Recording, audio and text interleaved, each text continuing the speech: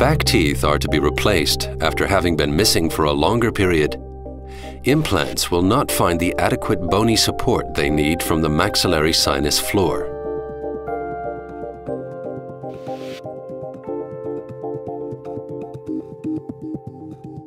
For a successful implantation, considerably more bone is required.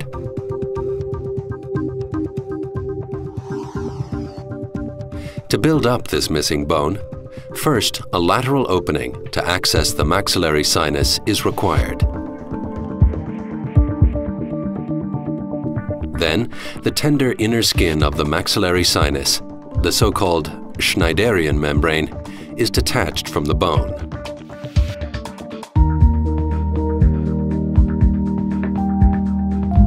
It may be necessary to insert a proven protective membrane, such as Geistlich Bioguide.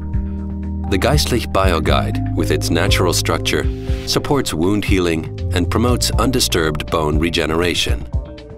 It is broken down naturally by the body after a few weeks. The sinus floor is then elevated with a proven bone substitute material, such as Geistlich Bioos. The lateral opening is covered with another protective Geistlich Bioguide membrane. Finally, one or several implants are inserted. The natural structure of Geistlich Bioos serves as a scaffold for new bone formation.